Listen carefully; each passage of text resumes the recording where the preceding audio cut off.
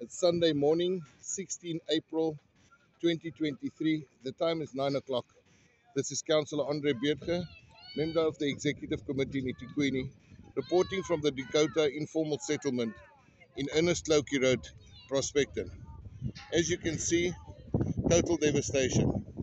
Just over 12 hours ago, a fire started in the southern corner of the informal settlement and then spread across about 50% thereof. Fortunately, people were able to evacuate, and it's leaving about 500 people destitute and without any place to stay this morning. Because of the lack of water in the area, as well as no fire extinguishers, they were not able to contain the fire, but fortunately able to get people out. This morning, people are busy cleaning. It's a mangled mess of corrugated iron, burning wood, smoldering appliances. And like one lady said, she's had enough. She's going back to Matatiel in the Eastern Cape. She came here in the hope of finding work as a domestic.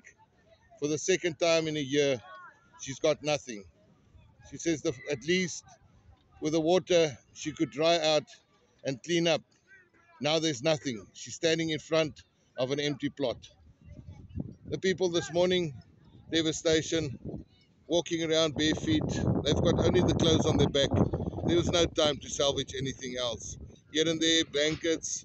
Those who were further from the epicenter of the fire managed to salvage some of their furniture, but the rest of it just became firewood. We've got disaster management teams on the ground here. People have been facilitated at some of the community halls in the area, but this morning obviously came down to see what they can salvage from their meager possessions, but not much to be found. This fire just ran havoc. You cannot even use the zinc plates anymore. The corrugated iron, after it's burned, when you step on it, it just breaks away like a piece of paper. You can hear in the background, you can hear wailing here and there, people shouting, asking for assistance, a child still stumbling and stepping on a burning ember.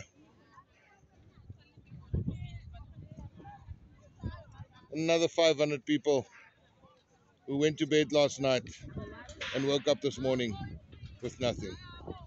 There are collection points being established